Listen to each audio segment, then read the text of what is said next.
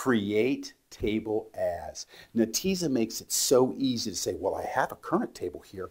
I want to create the table as this one, but I want to order the data. You see, when you load to Netezza, you pick a distribution key, and that's really the only big decision you make. It loads that data. But then afterwards, you might have queries where if the data was ordered on each extent better, well, the min-max value for each column in an extent would be better ordered. So here, as you can see, we're going to create another table. It's create table as this other table, but now I want you to order this in a different way. There's two tables now, the old one and the new one, and you can delete the old one, rename this one back to that. That's a very clever way to do some very nice performance tuning to take advantage of your min-max in your zone maps. Take a look at this. This is a beautiful example. We have ordered by the month of order date, and now all the January data is in the first extent. The February data is in the second extent.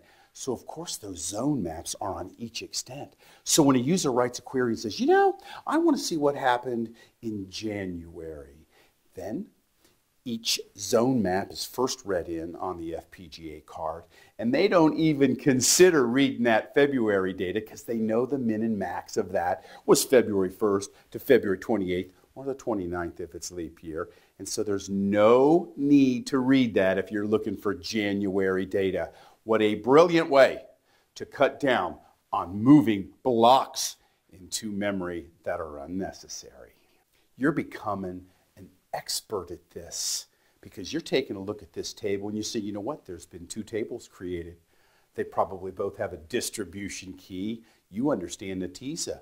One of them is much bigger because it's opened a lot more extents, and that is our order table. It's got a ton of extents. As each one fills up, it's time to grow. And Netezza does this without any database administration intervention whatsoever. Of course, our customer table is much smaller, and it's only taken up one extent.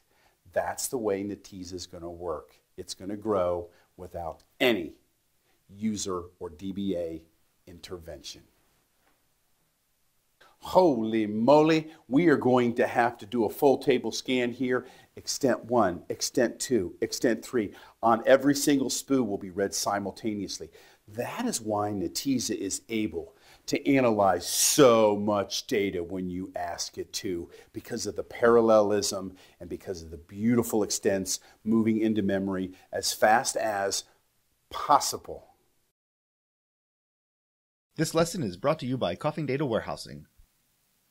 Serving the data warehousing needs of the world for 20 years. Check out coffingdw.com for more information.